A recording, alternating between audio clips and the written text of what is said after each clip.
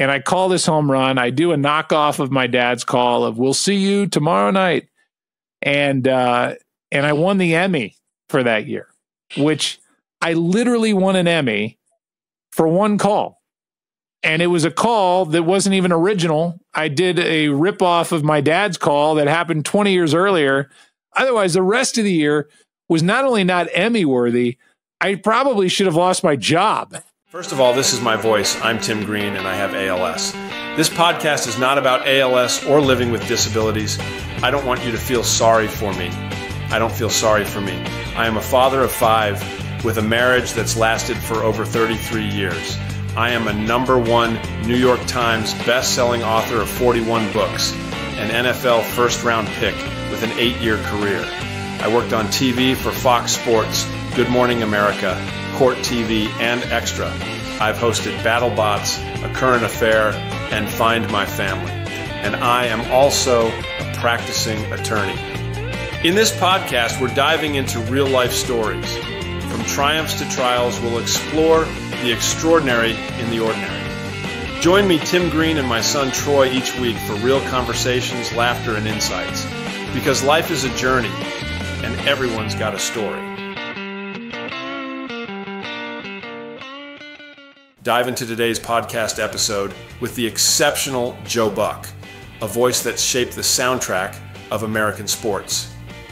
Joe, a master storyteller and seasoned sportscaster, brings a blend of insight, charm, and wit to our show. Known for his iconic calls in NFL and MLB's most electric moments, Joe's narrative skill turns every tale of the game into an edge-of-your-seat adventure. From thrilling World Series finales to unforgettable Super Bowl showdowns, Joe has been the guiding voice through sports history's most pulse-pounding moments. But beyond the microphone, he's a man of depth and humor, ready to share stories that span from the broadcasting booth to personal reflections on legacy and life. Whether you're a diehard sports fan or a newcomer to the magic of game day narratives, prepare for an episode that's as engaging as Joe Buck's legendary game day calls. So grab your headphones, settle in, and let's welcome Joe Buck to the stage for a conversation you won't want to miss. My voice in today's episode is powered by 11 Labs.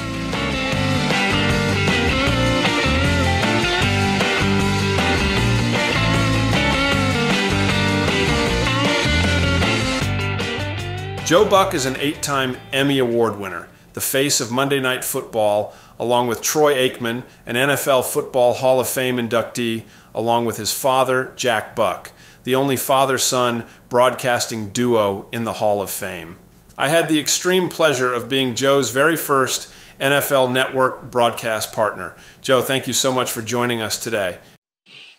Are you kidding me? This is an honor. It's so good to see your face. It's so good to interact with you and Troy. It's, I guess I was thinking today, I guess I just do my best work with either people named Troy or people named Tim.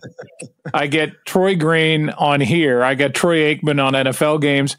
I had Tim Green as my first football partner and my first network TV partner. And I worked with Tim McCarver for 18 years doing baseball. So I'm very comfortable with my partners today being Troy and Tim. It makes me smile. We planned that out. This was a whole long 30 That's years a long ago. play. I mean, how old are you, Troy? That's a long play to make this thing happen. At 29. Jeez. Almost 30. Wow. Well, I've got daughters that are 27 and one that is 24. They're living in New York. And then 5-year-old twin boys who are going to get out of school in the next couple of hours and just devour my night. So I'm happy to talk to you two guys right now. Joe, I mentioned just a few of your many awards. Did I miss anything? What's the thing that you are most proud of? I think when it comes down to it, I'm most proud of what I said a minute ago on my end. I mean, the work stuff is fine and it's great and it's a great way to make a living. And I love it today as much as I did when you and I were together in 94 and 95. And I don't think any of that excitement for going to work will ever disappear. But I'm most proud of who I am, or what I try to be as a dad, what I try to be as a husband, what I try to be as a brother, as a son. You two guys are doing what I was a big part of on the younger end with my dad, and honoring my father, and being somebody that learned from a great human being, not a great broadcaster. Yes, that was a part of it. Just like you were a great football player, announcer, writer, all that other stuff, but great person, and somebody who's made the world better with them being in it. So I think what I'm most proud of is hopefully, if you were to have my daughters and eventually my sons, if they could sit still for more than 4 seconds, and you asked them who their best friend was, hopefully the answer would be me. And I feel like that's the case with my daughters. And I'm trying to build that with my sons as I climb that mountain again. But that's the stuff that, and I think I learned that, not to go on, but I learned that watching my dad's career and life arc, and seeing a guy that was so celebrated publicly, especially here in St. Louis, but seeing somebody who treated people the right way. And when he passed away, with a number of things, I mean, Parkinson's and diabetes and a pacemaker, and I mean, he couldn't get off a ventilator and was going through all kinds of hell. He was still trying to help people while he was in the hospital, raising money for Matthew's Dickey Boys and Girls Clubs, doing things that made the world better. And that was what I was most proud of when he passed away. And it wasn't, a home run call that he made on an Ozzie Smith home run. That stuff is fine and good, but that's not what's important. Joe, would you say, was your dad your best friend? Without a doubt. He was, and it's a complicated answer, because I came along at a time when he was an older father. He was in his mid 40s, like I was when my boys were born. I was in my late 40s. But I think he was ready to be a better dad and a more involved dad than he was with his first 6 kids. And so my timing has always been really fortunate. I think it was right with when I came along in his life that he wanted me in the room with him. And I thought about that. I spoke to a father and son group 3 weeks ago, and I was thinking a lot about my dad. And what I settled on was, the greatest gift that he gave me was letting me know, even at a young age, that he wanted me around. He wanted me in the room with him when he was interviewing people. He wanted me on the road with him. He wanted me in the Cardinals team charter. Excuse me. He wanted me to learn from him. And so he was traveling a lot. But when I was a kid, it kept me on the straight and narrow, because I didn't want to be grounded. I didn't want to be in trouble. He was home, let's say 2 weeks out of a month. And I didn't want those 2 weeks wasted with me being in trouble. So yes, he was my best friend. He knew that he was my best friend, and I think vice versa. I'm sure there's 100 things that you could probably say, but is there one thing in particular that he did with you that you try to do with your kids? Yeah. Is there anything that I try to do to let my kids know that? That was your question, right? Yeah. I think with my girls, I always had that like internal clock where I felt like if I was traveling a lot and it was piling up, I made sure that I either eliminated a day on the beginning or end of it, or I just took them with me. And, it wasn't always possible the older that they got, but I think they knew that it was important to me to do the same thing that I just said my dad did for me. So I wanted them to know that they were always welcome. And it didn't always fit into their lives. I mean, they had their own lives going on. And I think that's part of growing up as a parent too, is you realize sometimes you take a back seat. Sometimes you're not the apple of their eye, and they've got a boyfriend, or they got a big dance they want to go to, or they got something that they want to be a part of. And you got to be willing to step back and do it with a smile on your face. But I think the main thing is just letting them know that, I wanted them in the booth with me. I wanted them in the hotel room with me. I wanted them a part of my world. And that was what I learned from my dad. And I think, even from a very young age, my girls knew that if it was getting like, where the heck's dad? It's been forever. I was either going to try and shave a day off somewhere, or I was going to just grab them and take them with me. That's awesome. Yeah. I remember my dad used to take like the red eye when you guys were announcing together. He would take the red eye home that night and we wouldn't even know. I mean, he'd be gone like the minimum days possible. I learned a lot of that from your dad. Your dad is one of the few people, and we're acting like we're talking like he's not in the room. Yeah. Tim, you are one of the few people in my life that, you set a standard that I tried to live by. You were the guy that pissed me off because when I would go to like the NFL seminar and we would have it in LA, your dad was so disciplined. Tim, you were so disciplined that you would stay on East Coast time because I think you were studying for the bar at that time, and you were writing books and you were learning how to broadcast. I mean, that was such a crazy time for your dad and me. And Tim, you were just off the field, and I was a handful of years into my broadcast career, but I had never done football, let alone the NFL. And Tim and I are sitting there in Soldier Field in Chicago, week 1 of the 1994 season, like, what in the hell are we doing? It's like mom and dad are gone, and it's like risky business. We have the keys to the Porsche, and we're going to go drown the Porsche in Lake Michigan. And in this case, it was just end everything that Fox had built up with all the money that they had invested, because your dad's trying to figure out how to broadcast and I'm trying to figure out how to do the NFL. And I'd never done anything of that magnitude. But it just worked. And it was so cool that he and I got to audition together. And then they liked us enough after our audition, I assume, that they just kept us together. That was not the case with obviously a lot of the people that came through LA in the spring of 94. But I was fortunate that the guy that I got to know, I was like, I really like that guy. Because he and I, Tim, I don't know if you remember, but you and I went to Denny's after we did our audition. And we sat, this is going to blow your mind, but we sat at a table talking about the audition that we did, if we thought we got the job, what it would be like. And then I knew, Tim, you were 100 times smarter than me, just by your resume and everything else that you'd done. But I was an English major at Indiana. Your dad was far and away more advanced in the literature world. And your dad wrote, I just found this in my desk, I've had it ever since, wrote on a piece of paper. Let me see if I can get it so that I don't know if it's kind of blurry as I hold it up. There you go. That's awesome. So I was like, well, Tim, do you have any good books that dumb Joe could read that are interesting?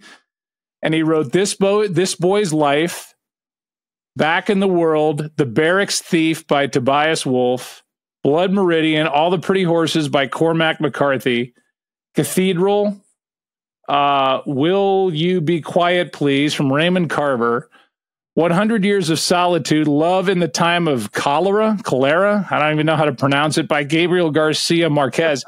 I will have you know, I didn't read one of those books. Not one. But I walked out of there and I kept this, like I have this list of like smart guy books, and I kept it in my wallet, and I have never gotten rid of it. The stuff that I have gotten rid of, it's a long list, but that has been with me and will be with me for as long as I'm on this earth. Oh, that's incredible. Dad, do you remember that Denny's interaction? For sure. Troy, you better say I'm your best friend too. You were the best man at my wedding. Of course you're my best friend. Oh, my dad was the best man at my wedding. So there you go. Proof positive, Tim, that you did something right there. Yeah, and it probably says something, Joe, about you and I not having a lot of friends, but let's go with the positive. Exactly. No, I think you're right. I was the dorky kid, like broadcasting games into a tape recorder when I started looking back and people are like, when did you get into broadcasting? And like, well, the minute I figured out who my dad was and the access I had, and I would sit in an empty booth at Busch Stadium, broadcast the games, and like, well, when did you do that? And I was like, I don't know, 13, 14, 15 years old. And then the other part of me is like, why was I not with friends doing stuff? Instead, I'm just with daddy doing games into a tape recorder. But that's the way it goes. I had the pleasure of getting to know your dad a little bit. He was a legend, but he was as nice and kind as my own grandfather. I know he meant the world to you, and anyone could see that you meant the world to him. How much of the X's and O's of broadcasting did he teach you? And do you think that great announcing is a hereditary trait at all? Yeah, I think about this all the time because I think it's more nurture than nature for me. I think there's some genetic component to it, but I think because I grew up in the Cardinals broadcast booth, literally, I think that's how I learned to broadcast. And you have to remember, I mean, from the time I can remember, I was in the Cardinals radio broadcast booth, which was the best seat in the house. I sat down. By the time I got old enough to really be able to be trusted to be quiet, I was on the same level and row as my dad and Mike Shannon, his longtime partner. I had almost half a set of headphones, an earphone over my right ear that I could hold up. I'd look to my left, 2 seats over is my dad. 1 seat over is a legendary Cardinal player. The game is right there. And that is how I grew up. I sat in that booth night after night, year after year, watching my dad put his lineups down, do his interviews, interact with players, and watched all that and took it in. I mean, I have 7 brothers and sisters, and everybody kind of had the same access, but I think I was the one that was just glued to whatever he was doing. And so to answer the first part of your question, Tim, I think, he was genuinely a nice person. And I just watched him walk into the ballpark night after night. He was a Depression era kid. He didn't grow up with any money in his pocket. The minute he got some, he wanted to give it away to everybody that came into his path. I mean, concession workers, the elevator operator, anybody. If he had any walking around money, as he called it, he was handing it out left and right. He was just a great guy. And those first couple of years, Tim, that you and I were together, I relied on him not only to give me feedback on our broadcast, but to give us feedback on our broadcast. So he would watch our games. He'd be like, tell Tim he's got to make that point and just make the point and just move on. You don't need to make the point, remake the point, and then give a conclusion. Just you made the point and just move on. And so he had a very keen ear with what he was listening to. And to wrap this part of the question up, before I showed up in LA for that rehearsal or that audition, I sat in his living room during spring training in Florida, and he and I watched a game off of videotape. This is how long ago this was. And this is spring of '94. Watched a game that he had Channel 4 in St. Louis send him. It was a Saints game. It was Bobby Hebert was the quarterback. And I'm watching the game, and I'm in the living room, and my dad is being the color analyst with me, and I'm calling the play-by-play.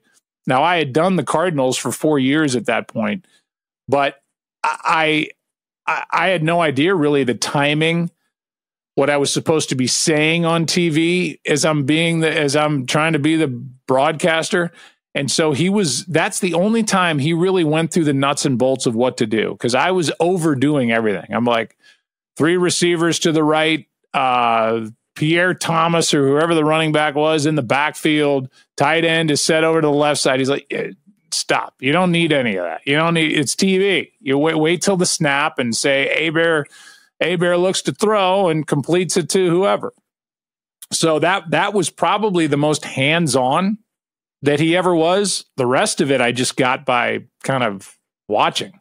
It's funny, even hearing you say that now, it sounded It's like, even just that, you just drop back to throw. I'm like, I had like a nostalgia to watch. Well, I can do my dad's voice. The older I get, I mean, I still freak my mom out, who's 84, and she just still, just misses my dad so much. And every once in a while, I'll call her, she'll pick up the phone, and I'll do my dad's voice. I'll be like, "Hello, Blondie, how you doing?" And it takes her a second, like, wait, oh no, he's been gone for 20 plus years. But yeah, I can do my dad's voice, and I think I think the one thing I did when I was a kid and got into this, and I say kid, when I was 21, 22, 23 years old, is I got into it and didn't try to sound like him.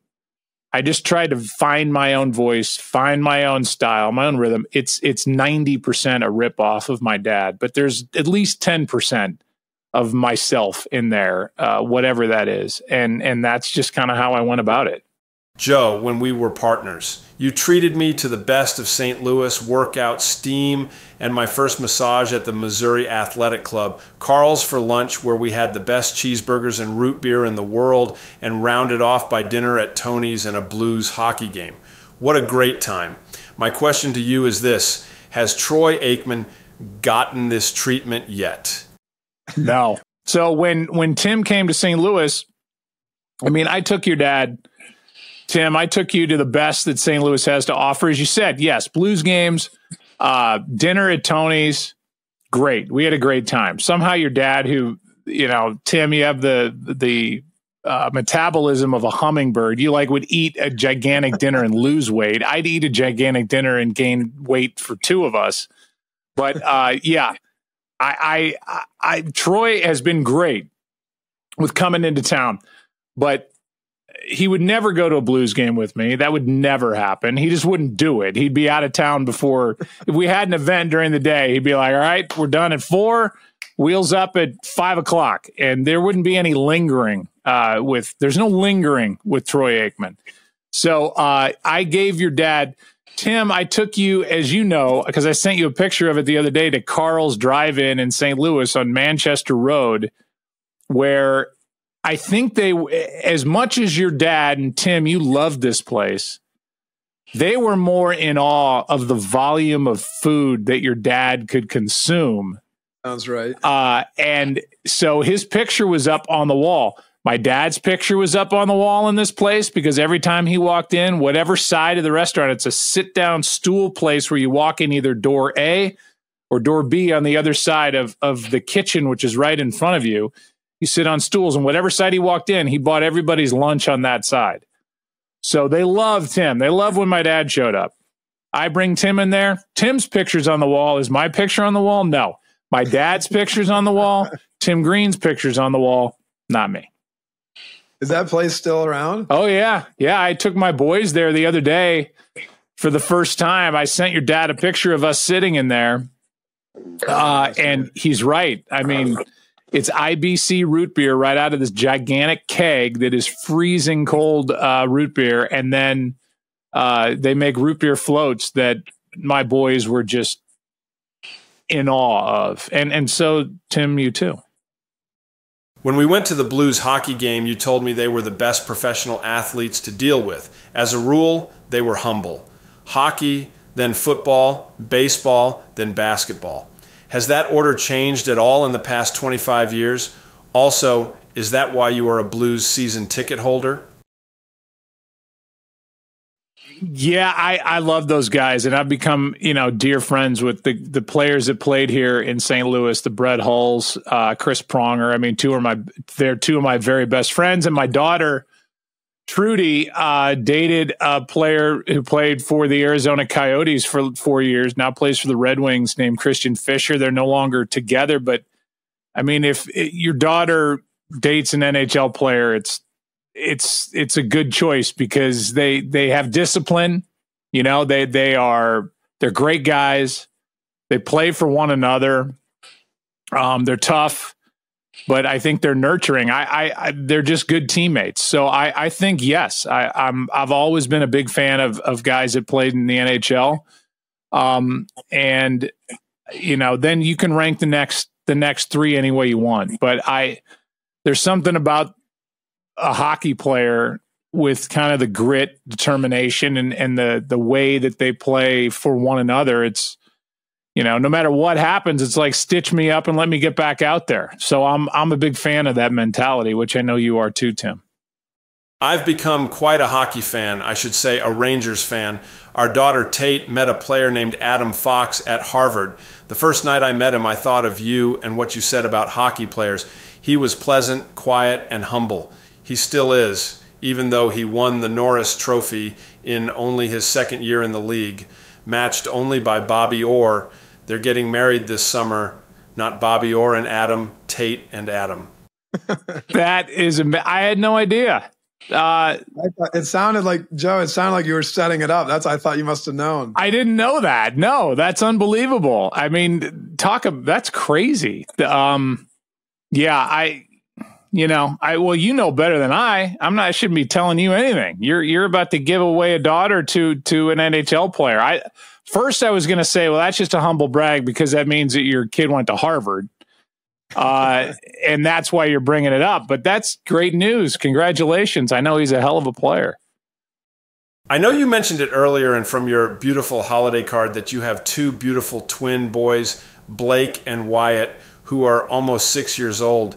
Do you take them to the hockey games in the ballpark? I saw them at a Monday night game this fall with you. You guys looked like you were having so much fun. Yeah, it's really cool to be able to do this again with another set of kids. I was an empty nester for about 4 seconds, and then I got back into the game, and now here I am with little kids in the broadcast booth again. It's really special, and yes, it's funny you asked me this because we're going to the Blues game. I'm taking them on Saturday. The Blues are playing the Minnesota Wild. My wife's family's from Minnesota, but Blake, Wyatt, and Joe will be rooting for the St. Louis Blues. And then we've got the Cardinals opening day coming up, and we're going to that. So I feel like, and you can use this against me someday. We're talking on February 28th, 2024. I have a boy in Blake whose dream right now is to play either defensive back in the NFL, although he's got the body like dad, so he'll be up front on the defensive line. And then a boy, Wyatt, who we were playing in the park yesterday, and my boys joined this game. Blake played, he's 5, he's playing with 8-year-olds, like a pickup football game. It was like mind blowing because that's how I grew up, playing pickup football games in a yard. This was like out on a lawn in a park. And then Wyatt wants nothing to do with that. He wanted to go to the playground and show me that he could climb this ladder and swing over to this fire pole and slide down. And he's like the performer. He's like mom. Blake is like me. It's amazing how different they are. And they're IVF babies. They're twins in that they were born at the same time, but there was no like splitting of eggs or any of that stuff. They are their own individual people, and one's big, one's small. One's, kind of a weepy kid in a good way, sweet and kind of cute and cuddly, and the other one's just right through the wall. There just couldn't be more different. And as I sit here, I think I've got one kid that wants to be like a Disney kid and one kid that wants to play for the whatever. I'll say the Atlanta Falcons in your honor. So you have announced 5 different sports by my count: baseball, football, horse racing, golf, and bass fishing. Did I miss anything? You missed 6. Basketball. I did college basketball. But yeah, bass fishing, I don't know that I did it. You could also add Robbie Knievel jumping over limousines in a parking lot in Vegas live on national TV. But I will accept 5. That's a good number. But bass fishing and live television should never be in the same sentence, because you realize about 20 minutes into the hour and a half broadcast, that if these fish decide that between 4:30 and 6 p.m. Eastern on that very day that they're not going to bite, you don't have a show. So that's why all of the fishing shows, the Bill Dance shows from back in our childhood, were all recorded, edited, put together. Because I went through an hour and a half of a live bass fishing show on the lakes of Orlando, Florida on Fox. I did it with Bob Brenly and a guy named Forrest Wood, sweetest man of all time, guy who invented the modern day bass boat. And we are fumbling our way through this live broadcast, and there are no fish biting whatsoever. So it was really fun. That tested everything I had with how to fill an hour and a half. That was 90-minute show, and if the show was 91 minutes, it would have been 1 minute of silence because I thought of everything I could think of in 90 minutes to try to fill dead air. Is there anything out of the stuff you have announced? Is there? I would guess football is your favorite, but maybe not. What's your favorite thing to announce? Yeah, it's football and baseball. I think they're very different. They're like my boys. They're like, all your brothers. And what do you have? How many brothers and sisters? I've got 2 brothers and 2 sisters. Okay. So with regard to baseball and football, baseball for a play-by-play guy has so much room in it that you can do a lot of different stuff, even on TV. You can talk about who's up in the bullpen. You can talk about who's left on the bench. You can talk about the size of the crowd. Because now there is a pitch clock, but when I was doing it, there's no pitch clock. The games take a long time. But for me, as the play-by-play guy, I loved it because there was a lot of room in there to kind of go different directions, talk with the analyst. Most of the time it was Tim McCarver or John Smoltz. And kind of talk strategy and do all that. It's a blast. Football on the other hand, is massive. I mean, 130 million people watched this past Super Bowl plus, and there's just nothing like it. So doing a Super Bowl it's scary, it's fun, it's exciting, but it's also a little treacherous because you're doing a game that the entire world is watching. So it's apples and oranges. I love the room in baseball to kind of use my mind and kind of explore different stuff. But football is just so ridiculously huge. There's just no feeling like welcoming people to a Super Bowl, which I've gotten to do 6 times. Is there any event or a sport you haven't announced that you'd like to try or wish you had the opportunity to try? Yeah, I really, there's nothing, people go, well, would you like to call the Olympics? I mean, yeah, if you can implant in me all the research that it requires to do these events that, I'm not going to, I have no idea. Maybe you guys do because of where you live, but I've never seen a bobsled race with my own eyes. So there's a lot of work. I'm not a track and field guy. If I did an Olympics and I called a baseball game in the Olympics, sure. I mean, that'd be fun. But, I think I'm at the point in my life in my mid 50s now where I'm looking to kind of pare things down. I've got one girl about to get married. Another girl's working hard, as I said, in New York, and then 2 little boys. And I think the more that I'm around and available, that's more fulfilling to me, knowing all the while that I get to do this incredible job and love every second of doing Monday nights, but I'm not looking to add, and there's nothing that I go, man, I just wish I could call the NBA All-Star game. It's not on my radar. And by the way, most importantly, nobody's asking me to do that. So we're good. Joe, did you have a favorite call? That you've had a couple of iconic moments throughout your career that you've called. Anything jump out as like a favorite or one that's? I think it's more the situation. It's not like, oh my God, I nailed that call. It's more, where was I? What was going on in life? How hard was it to kind of put the nerves aside and do my job?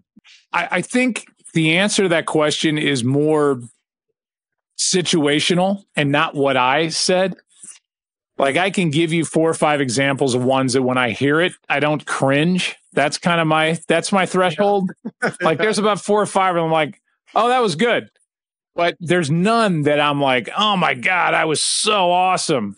It's the ones where I go, oh my God, that stunk. I don't ever want to hear that again, but I have to because it's on YouTube or whatever it is. But I think it would be the 1996 World Series, which I was 27 and scared out of my wits. And, you know, calling the Yankees winning a World Series in the Bronx was, I can't even say a lifetime goal. It was a thrill of a lifetime, but I never thought I would do it. I never thought in those terms. The Minneapolis Miracle, which was the Stephon Diggs touchdown, was, I mean, rare is it that you get a walk-off touchdown? Sure. But we got one, in a crazy playoff game with the home team winning and the place going nuts. Plexico Burress with a touchdown for the Giants in Super Bowl 42. And that crazy game that was just so intense and back and forth, and you're doing a Super Bowl. Those are the one. Mark McGwire hitting a 60-second home run, breaking the Roger Maris record that had stood since 1961, and you know, hitting number 62 was something that I'll never forget, and I was glad it went as well as it did. Those are the ones, but it's not because I was awesome. It was just because the moment was so big, and I felt like I did my job and matched the moment instead of detracting from it. I got to ask you because you brought it up. What do you think your most cringeworthy one is, or what's one that whatever? Well, I can't say there are a lot. I'm not going to beat myself up, but there's one that they just did a retrospective of my baseball career on MLB Network, which I was really flattered and honored to see, watch, and hear. And I was so fun to be able to show my girls and my boys. They watched for about 13 seconds. In 2006, the Cardinals beat the Detroit Tigers in the World Series. Mm-hmm. And you're always in baseball when you do the national game, you're always accused of rooting against both teams because baseball fans hear the home announcer doing the TV game all year long. And then you show up and you're doing the World Series when they care the most. And now the other team hits a home run and you've got to scream and yell and get excited while they're throwing stuff at the TV. And during the course of the season, when the other team hits a home run, their announcers, they're paid to make everybody excited about the team. They're sad. They don't want to see or call the home run that just put their team, you know, down in the game. So in 2006, I took the bait, and I had a friend who played on the PGA Tour who talked to, and I won't name the announcer, but it was a broadcaster who was a Tigers fan, and he said, you know, it's just a shame they let a St. Louis guy call the Cardinals and Tigers in the World Series because he's obviously rooting for St. Louis. And I was like, okay, you know I'm not. That's ridiculous. But it's my team that I grew up watching. My dad's face is on the outfield wall as one of the people that's been retired, in essence, by the organization. And I'm trying to be as impartial as I can. And I heard that criticism from somebody in the business that was a Tigers fan. And I thought, man, if that guy doesn't get it and he thinks I'm rooting for the Cardinals, then I really got to go the other way. And I hear them win the 2006 World Series. And my voice is so flat and so monotone and so not excited because I'm trying to prove to everybody in Detroit and this person in particular, I'm not rooting for the Cardinals. Look, here's the most boring most boring call ever to end a World Series. It was a good learning moment for me because I heard it back. I was like, man, that's just not fair. That's not fair to fans in St. Louis. It's not about me. If people want to give me trouble or they want to say you're rooting for the other side, I never am. But they hear with their own ears and they hear what they want to hear. So it was a life lesson. It was a broadcasting lesson for me. And I feel like I never took that bait again where it affected how I actually called the game. And it was kind of Twitter before Twitter. I don't think Twitter was around in 2006, but it got in my head.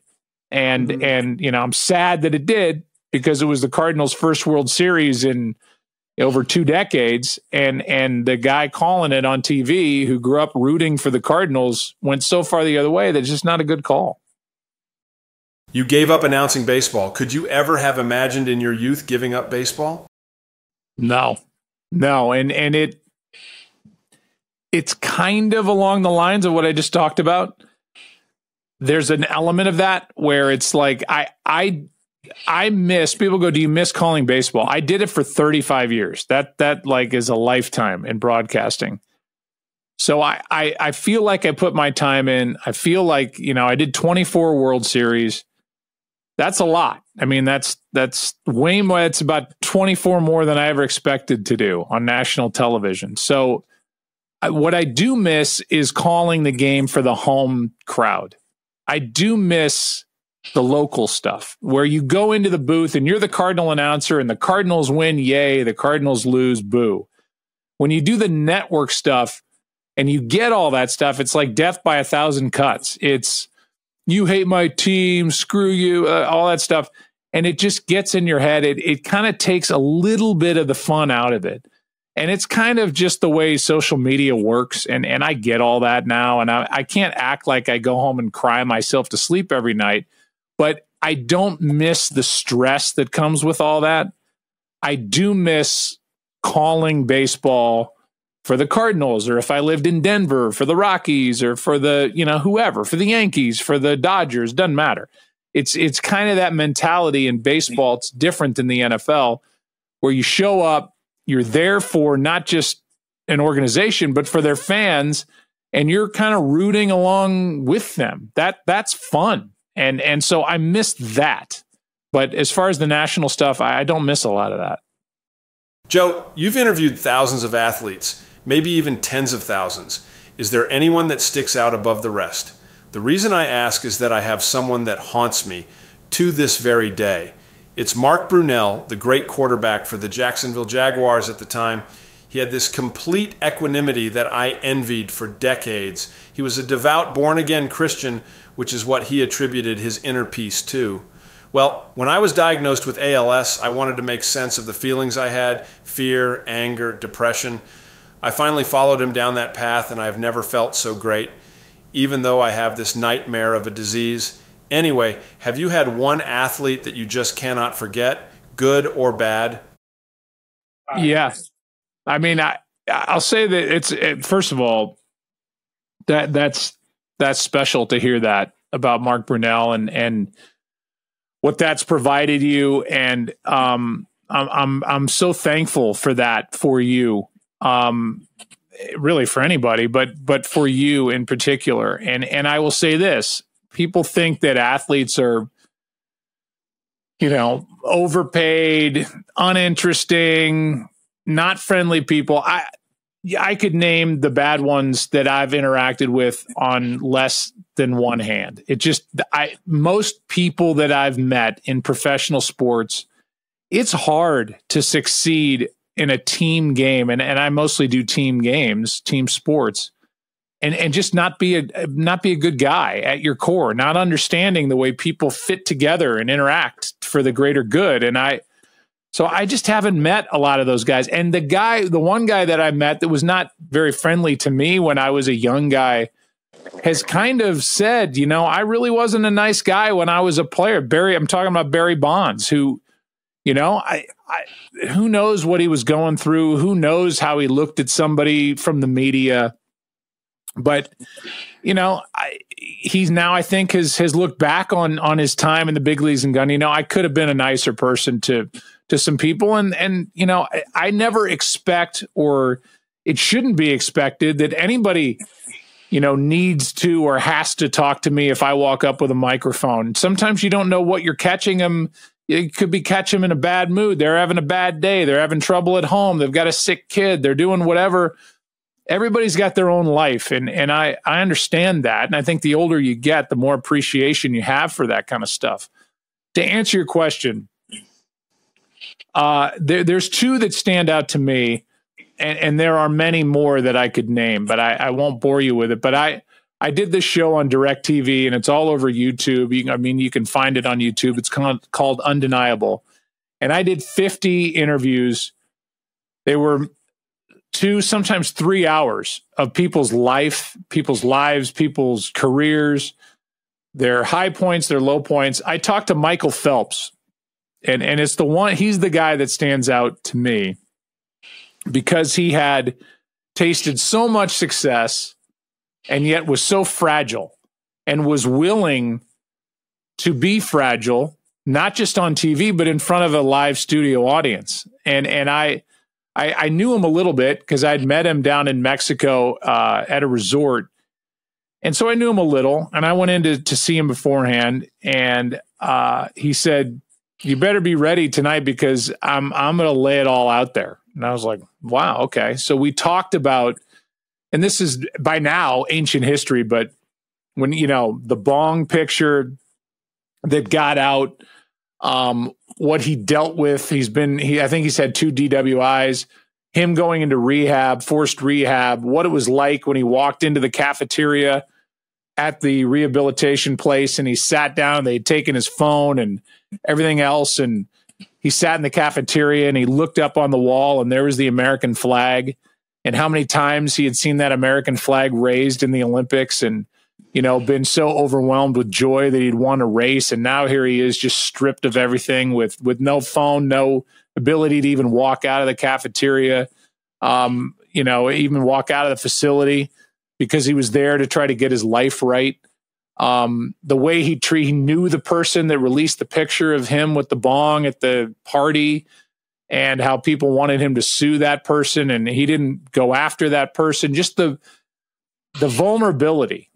So people would always ask me, who's a interview guest that you'd love to have? And it's like, I can give you a great list, Tiger Woods, Michael Jordan, all that stuff's great. But if they're not willing to be genuine or they're not willing to be vulnerable or they're not willing to be honest, I really don't care to bother with it. But when they would come there and they would be willing to talk, like Michael Phelps was, he's the one of the 50 that I walked out of there like, wow, that was powerful. And at the end of it, we put a picture of Michael up on the screen. And again, this is in front of an audience of people. And it's the picture that was on Sports Illustrated with his 20 plus gold medals around his neck. And I said, what do you see when you see that picture? What does it make you think? And he said, I see an awkward guy with a different kind of smile and big ears. And I said, because the rest of the world sees 22 gold medals. Right. And he said, well, I was told I was born to try to keep my parents together and they got divorced. I was born and I have these ears and I got made fun of on the playground when I was a kid. And that's what I see. And it just shows you that everybody, I don't care what level of success you've had, the notoriety, the fame, the money, the whatever, everybody's just a person trying to get along on the earth. And it just was just so, it was an awakening for me that, I was the fat kid, me personally, fat kid growing up on the playground, getting made fun of. People always trying to knock you down. That stuff never leaves you. That stuff, you've always got that little voice going on in your head that just always giving you doubts and always giving you, and everybody I think deals with that stuff. So those, the other name would be Albert Pujols, who's just Kurt Warner, 2 guys with very heavy faith, 2 guys with that really, I think, go about being, professional athletes, and then after that, public figures that really try to do and make a difference in people's lives. With whether it's Albert working with kids with Down syndrome, or it's Kurt Warner, who I think is the most genuine, authentic person who has been very open about his faith, but also lives it and really treats people that way. So. I could go on and on and on, and I already have. But I think, there's some special people that I've gotten to meet. You're certainly one of them, Tim. And I can just tell, with my interaction with Troy, you've You've done well. And I hope that you have some inner peace knowing that not only have you made a difference in people's lives, but it just trickles down, after you with these great kids that you've raised. And good for you. You've done well. Joe, do you think that when you're interviewing somebody and you get those reactions, like you mentioned, they kind of have to do their part of the dance, right? They have to be willing to be vulnerable or to give the honest answers. Do you think it's more of you got to catch them on the right day, almost like timing? Or do you think it's can you go into a difficult interview and maybe ask the question that breaks the shell or breaks that glass and opens it up? That's the key, I think. I mean, it's, Dennis Rodman was another guy, wild and crazy and all that stuff.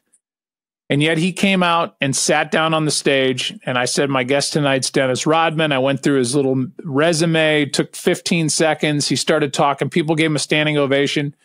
He couldn't talk. I mean, he was a very emotional guy. He's been through a lot, and he's brought a lot of it on himself and all that stuff. But yeah, you don't know what you're getting anytime you sit down across from somebody.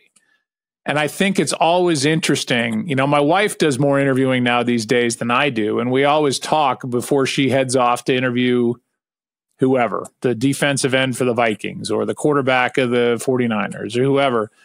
And it's those first few questions that I think set the tone for what kind of an interview it's going to be. And I think you're sending out signals just like they are.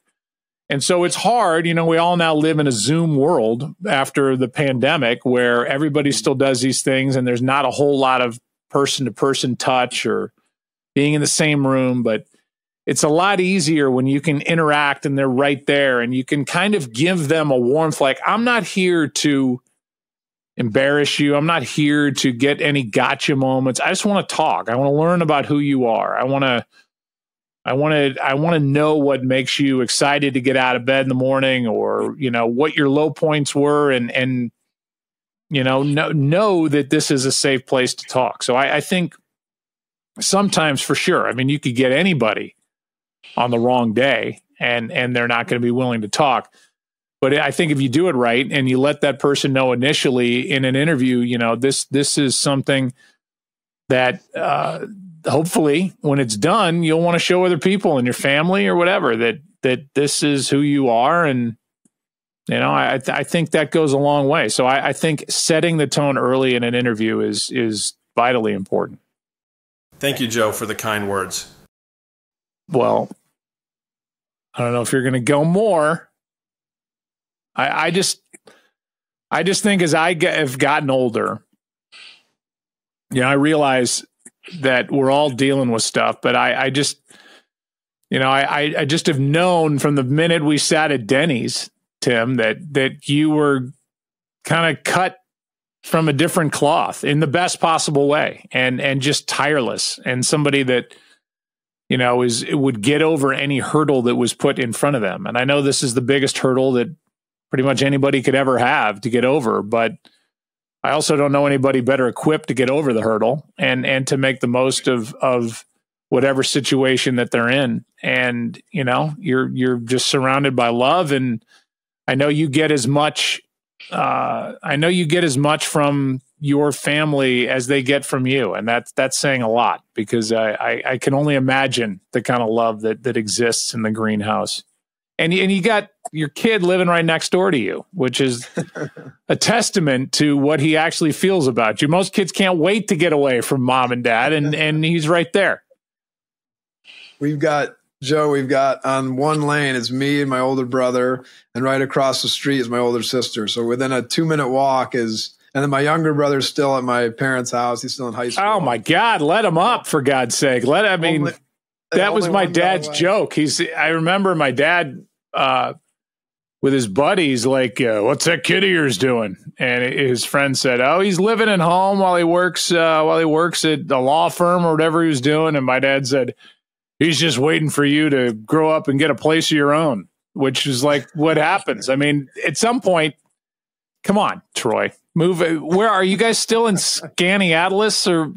Yeah, that's right. Good God. You know, I went hunting with your dad.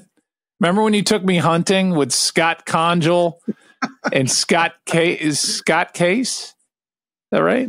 Yeah, that's right. And it was the most I've ever been out of my element in my life. I'm saying, first of all, I mean, if you're going to go hunting, that's where you want to do it, because it was like at this crazy lodge and it was a blast. We had a great time. But I was like the goofy little guy that everybody was just ragging on the whole time. I didn't even know how to put my pants on, let alone fire a weapon and try and hunt something. And I remember we got out. I remember like it was yesterday, and it's like, yeah, today we're gonna hunt wild boar. Like, okay. And it was like, you know, if one's coming at you, I'm like, wait, start over. If one's coming at me, one's coming at you, you know, you should don't miss, because those things are really nasty. I'm like, what the hell is happening right now? But it's my one and done. I've climbed one mountain, Kilimanjaro. I did that with my daughter. And I've gone hunting once, and that was with Tim Green and his band of merry friends. That's a good one and done. If you're going to do it once, that's a good one. I mean, people would at an auction for somebody who actually hunted and enjoyed it. I don't know what you could get for the kind of trip that your dad provided for me. But yeah, I was like, this is great. Can we leave now? We're like up at 4 a.m. going floating, fishing and shooting at geese. And I just like, they have a movie theater nearby here. I'll go there and you guys can keep hunting. Would you do me a favor? I believe Mark Brunell is on the Lions coaching staff. If you see him next season, would you please tell him my story and thank him for me? Yes. My God. Yes. Are you kidding me? Yes. Now I can't wait to see Mark Brunell and talk to him about this, because I think it'll give him a lot of good feelings knowing that he made a difference. About 3 years ago, you had the scare of a lifetime. Can you recount what happened and describe your state of mind? You mean with my voice? Yeah. Yeah. It was a weird year. It was 2011, so it's a longer time ago than that. But I had gone in. See this beautiful hair that you see? I'd gone in for my 8th hair transplant surgery. And one thing when you go on, so I'd done the first 6 where you do it and you're awake, and this has all been advanced since then, but they're taking a strip of hair out of the back, put the little follicles in the front of your head, and out the door you go. Well, then it was so painful. The doctor's like, you can do this under general anesthetic. I was like, but he goes, it's going to cost you a little more money. I said, I don't care what it costs. I'm not doing this awake anymore. So they put me under, and what whenever anybody puts a waiver in front of you, you're like, okay, whatever. Blah, blah, blah. You sign it and you don't even read the thing. Well, I think on any waiver, I could be wrong, but I don't think I am. If you get intubated, and which they obviously need an airway if they're going to put you under in case something goes wrong, that you can have damage to the nerves that fire your vocal cords. So I go under and I come out, and I'm already in pain from the hair transplant surgery, and I come out and I'm talking like this. And I talked to my sister and my mom, like, I don't know what's going on. I can't really get this out of my voice. Anyway, 3 days, 4 days, still sound like that. And I go back to the doctor. I go to an ENT doctor, and they're like, oh, yeah, I know what you have, but I'm going to look at it anyway. And I'm like, okay. Puts the thing down my throat. He goes, you have a paralyzed vocal cord. I was like, sorry, what? And I said, he goes, paralyzed vocal cord. I said, well, how long does that last? And he goes, well, it could come back in 3 days or 3 weeks or 3 months or never. I was like, are you kidding me? So it was as low I mean, it's embarrassing even talking about this with what you deal with every day, but I was going through a divorce. I was going through what I thought was the end of my career, because you're waiting on a nerve to heal and you don't know if it ever will. All for a stupid, what's the word? Stupid, like beautifying, dumb elective surgery that doesn't mean anything to anybody. I'm like, this is the greatest joke of all time. I'm going for hair transplant surgery.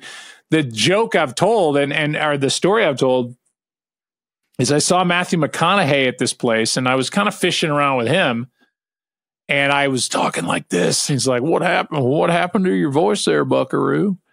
And I said, I told him the story. I'm like, well, I went in for a hair transplant surgery, and I came out and I talk like, they say it could come back. And if it doesn't, then they can put some Gore-Tex in there and fix it. And he just stops and he's like, so what you're saying there, Buckaroo, is you fixed your video and effed up your audio.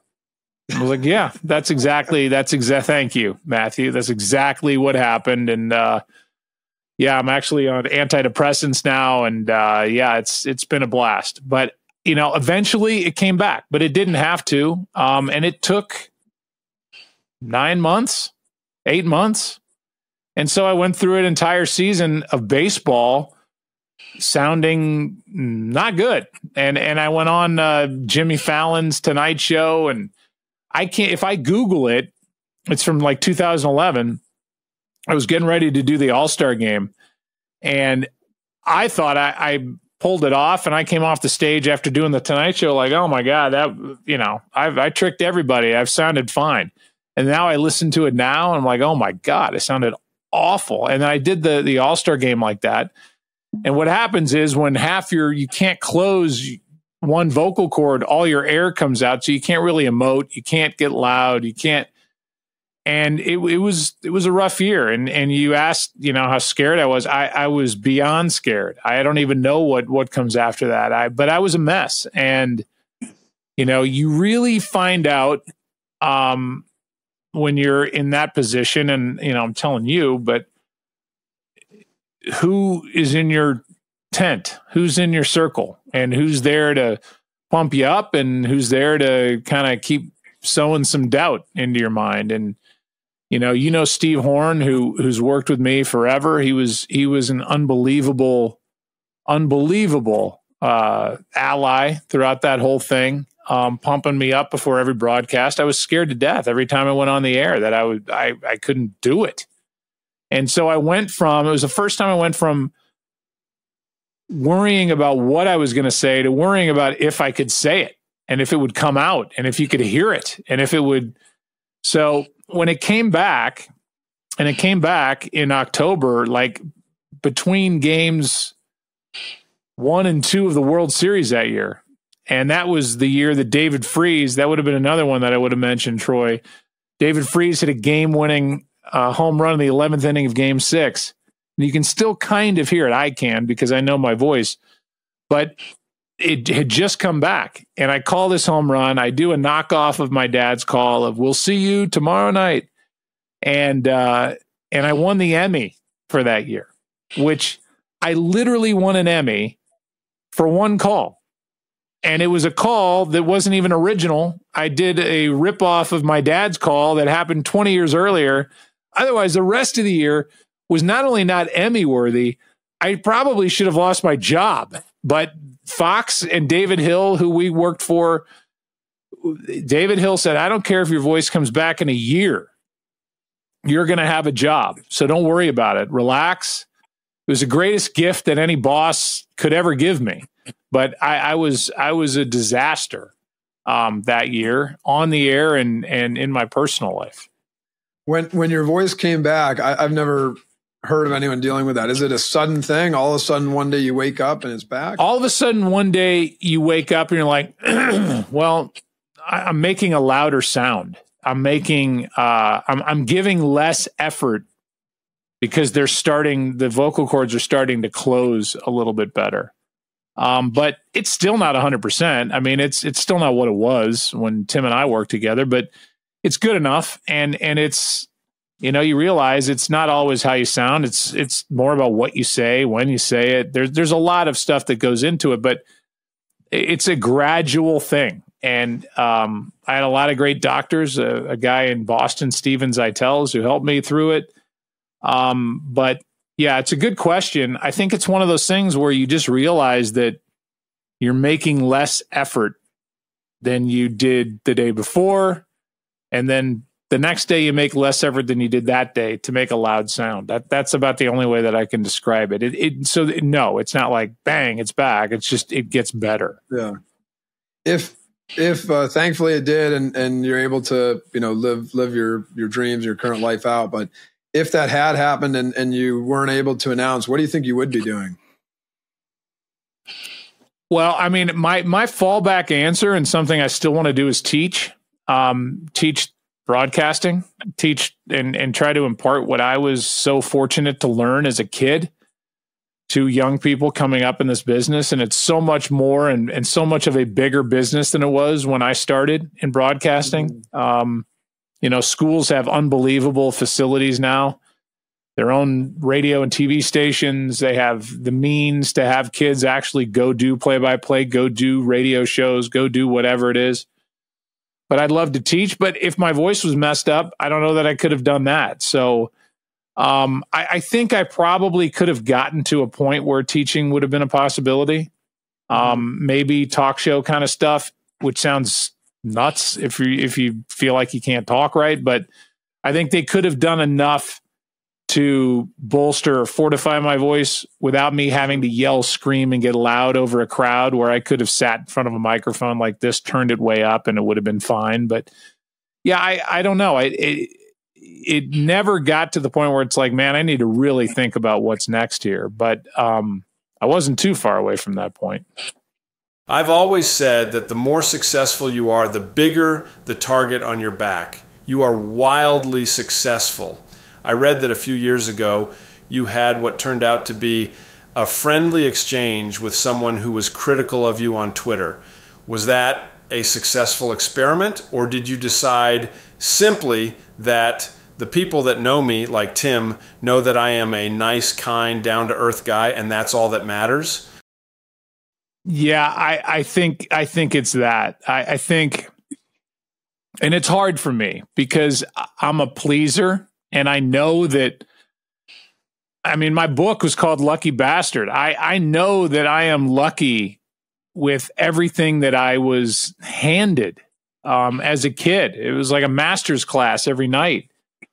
But I did take advantage of it, and I did work hard, and I do try to treat people the right way. And that's got to be enough. I can't, you open yourself up to the public, and no matter what you say, probably now more than ever, you're going to have a lot of people who don't like it. And if you want to go through life just trying to make everybody love you, first of all, that's never going to happen.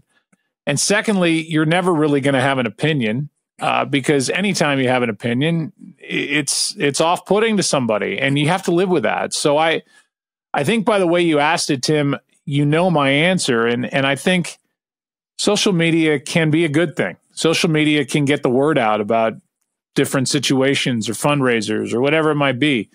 But social media, when kids ask me, what's your advice to somebody getting into this business? My part of my answer, and it's a long answer, is turn off social media. Find 3 or 4 people whose opinion you trust. Do your work. Get on the air. Have those 3 or 4 people give you honest feedback. And go from there. Don't open yourself up to Twitter and people who aren't doing it, and try to get your sense of self-worth from that. You have to be better and bigger than that. And, it's easy to say, it's hard to do. And everybody that loves me when I'm going through a World Series, which I don't have to do anymore or get to do anymore, it's always like, forget all that. You're doing a great job. You can't worry about all that. And it's just, I think they get as tired of pumping me up as I am of reading about the stuff of, you suck. You good thing you had a famous father. But that's just human nature. And you have to kind of chalk it up to that. And also there are a lot of fans that are mad their team just lost. And I'm the guy telling in the world that their team just lost. And, big deal. They'll turn their ire on the next person. We spoke to Brian Kilmeade not that long ago from Fox News, and he said the biggest turning point, or one of the biggest turning points in his career, is when he stopped listening to all the noise. It's actually eerily similar to what you just said. Yeah, well, I used to have it, Troy. This is how dumb I am. I would have it open sometimes when I was doing a game. I always remember I was doing a Phillies game one time, and I left it on, and I'm like basically interacting with people on my phone while I'm doing the game and reading them ripping me to my Twitter account while I'm doing the game, and almost falling into that same trap of trying to prove that I'm not doing what they're saying I'm doing. But the funny thing is, many times, this is not like a one time or twice this happened, many times I wasn't even doing the game. And I would have people tweeting at me, "You suck. He was safe." And I'm like in a hotel room in Omaha. And I'm like, I would get back and be like, "I don't know what game you're watching, but that's Kenny Albert. And he and I don't sound at all alike. So yell at Kenny." And I don't know if he was safe or out because I'm not watching. I'm not even doing the game. So you realize it's almost impersonal, as weird as that sounds. It's almost like people just want to rail. They want to throw junk. They want to be mad. They want to say it. Somehow that makes them feel better. And I'm sure it's the same for Brian, especially in politics. I mean, when you get into talking about political situations and candidates and everything else, and there's going to be a segment of the population that is not going to agree with you, and they're going to try to be as mean as they can be because they want people to retweet it, and they want their little moment of fame. The funny thing is, what happens is the minute you engage with them, or the second you engage and you go, "Hey, have a great day. You're wrong by that, with your opinion. And by the way, that's not how you spell there in this situation." The minute you do that, they're like, "Oh, hey, no, I didn't really mean it. You do a good job." And that's my Twitter hater guy voice. "Oh, hey, you didn't really, I don't really." And then you go, "Why am I even doing this? I look like a fool." But, it's like, learn how to spell two. TOO means also, not TO. And yet here I am arguing with this moron about if he thinks I don't like his team. I don't even care about his team. We've lost your dad now for about the next 3 minutes. He liked the there thing. That's the hardest thing for people on Twitter. They can figure anything else out on Twitter. And now the owner, he can build electric cars, but they can't figure out an algorithm to put the proper version of there into a sentence on Twitter. Can't do it. He literally has to write the tears. That's great. Well, good. I made Tim Green laugh. I made him cry, made him laugh and cry in the same sentence. Speaking of people that misunderstand you, and I know that these people willfully misunderstood you, and I bet you know what I'm going to say. You're completely innocuous, innocent, and I would go so far as to say wholesome comment about the Super Bowl has to be the farthest reaching quote that you ever had. Would you categorize that as fake news?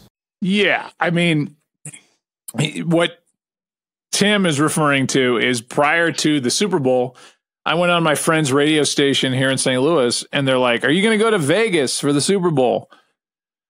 And because I was, and I don't know what I can or cannot say on this podcast, but because I was, because I was on a regular radio station, like an over-the-air radio station, they said, "Well, how do you think it's going to be in Vegas?" What I wanted to say was the phrase "shit show," but I couldn't say it because it was normal, and I wouldn't do that on regular radio in St. Louis.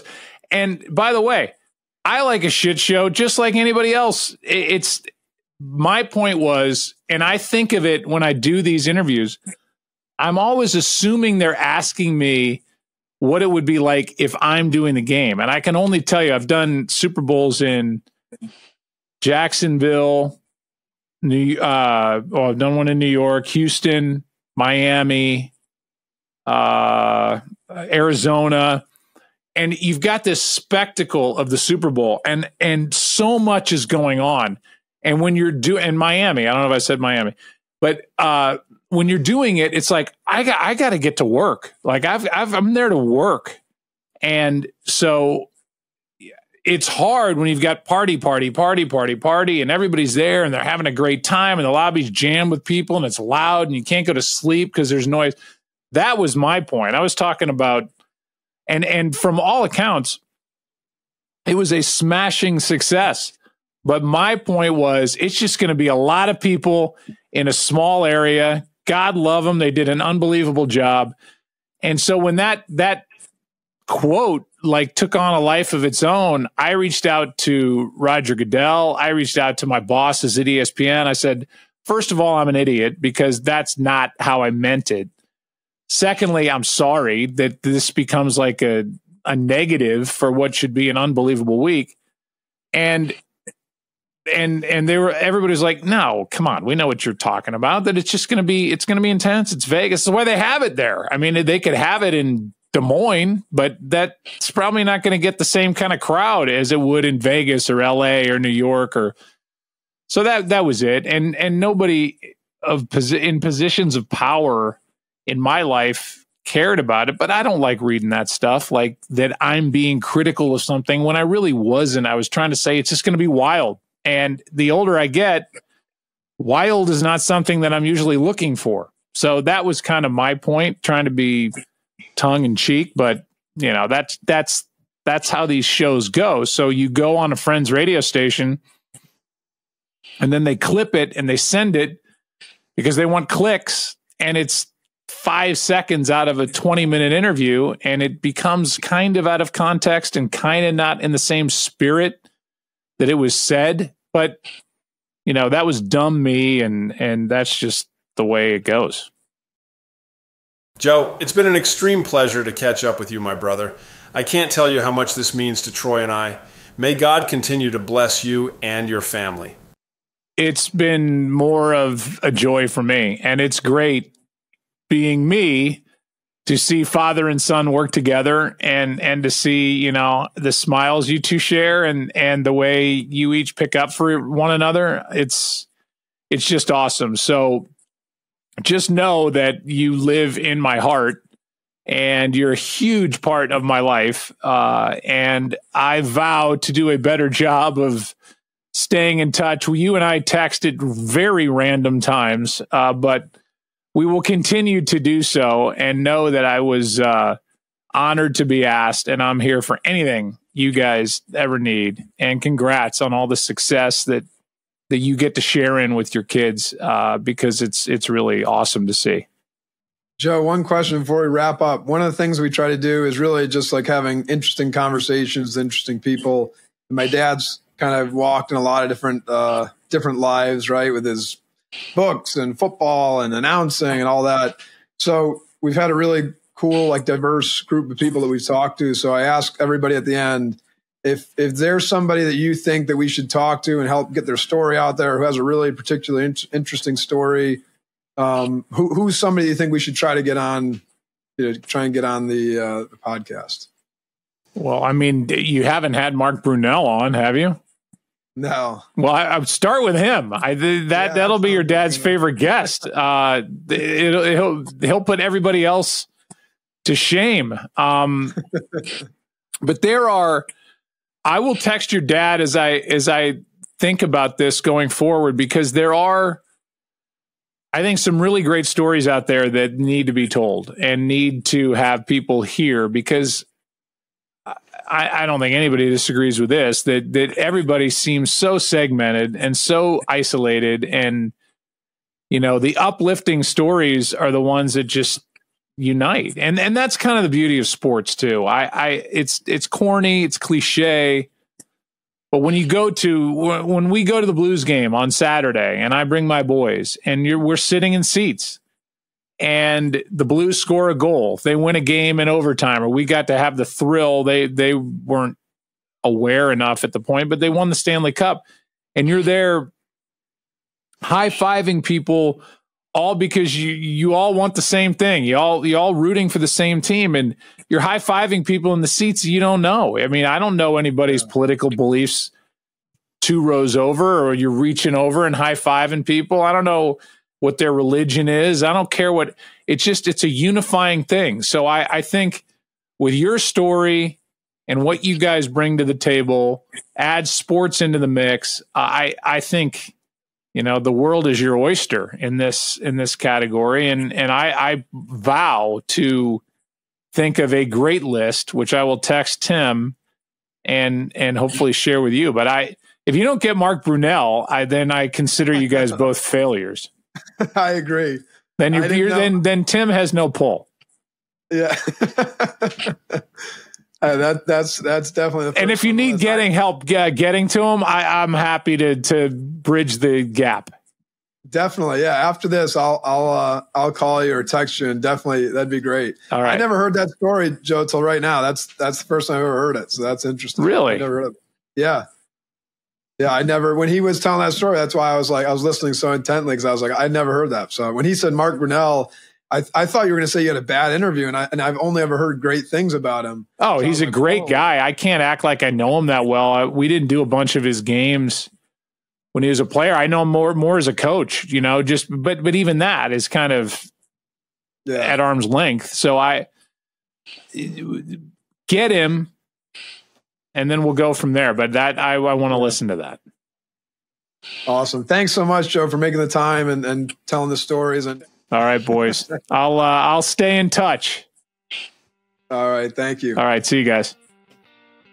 Barclay Damon LLP is proud to be the law firm sponsor of Tim Green's podcast, Nothing Left Unsaid. For more on Barclay Damon's team of nearly 300 attorneys with regional, national, and global reach from our offices across the northeastern U.S., Washington, D.C., and Toronto, go to barclaydamon.com. I want to thank my partners at Barclay Damon for supporting this podcast, and of course 11 Labs for their incredible technology. If you liked today's episode, a free way to support the podcast is to subscribe and share it with friends. Thank you. A significant amount of these sponsorships go to tackleals.com. For cutting-edge ALS research at Massachusetts General Hospital, if you want to make a contribution, go to tackleals.com.